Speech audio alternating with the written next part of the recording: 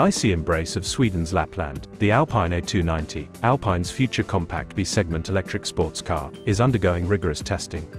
Philippe Krief, Alpine CEO, shares insights into this critical phase. Philippe Krief, our A290 is currently being tested in the extreme conditions of Sweden's Lapland. This winter development stage is crucial as it is a completely new car.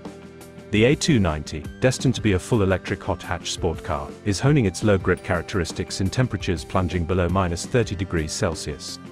Alpine's technical teams meticulously examine every aspect, ensuring excellence across the board. Dynamic performance is a top priority, with a focus on engine responsiveness, driving precision, and agility, delivering an unparalleled driving experience in extreme conditions. All technical parameters undergo extensive testing to guarantee peak performance in severe winter conditions. The A290 makes its official debut, clad in Alpine's original camouflage, the A-Arrow logo on the roof, and the iconic Alpine blue color scheme. The A290 reveals an exclusive Alpine sports steering wheel, inspired by motorsport, featuring essential functions borrowed from Alpine's Formula One lineage. Michelin's collaboration with Alpine continues with high-performance Pilot Alpine 5 winter tires, ensuring optimal braking and driving precision in severe winter conditions. These tires, specifically developed for the A290, enhance its performance in diverse driving conditions.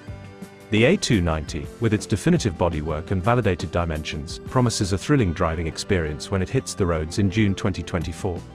The A290, a perfect balance between performance and innovation, unveiling in June 2024. Stay tuned for the future of electric sports cars.